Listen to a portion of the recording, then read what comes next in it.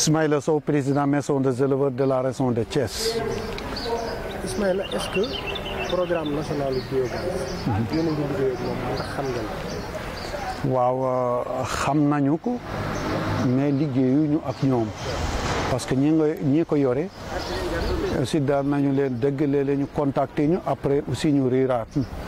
duñu leen gis te programme yu mel noonu pour nga teg ko mu dëgër mu leer aussi dafa war a am contact direct ak éleveurs yi ñu waxtaan ñu jéem a seet naka la ñuy def pour mun koo régler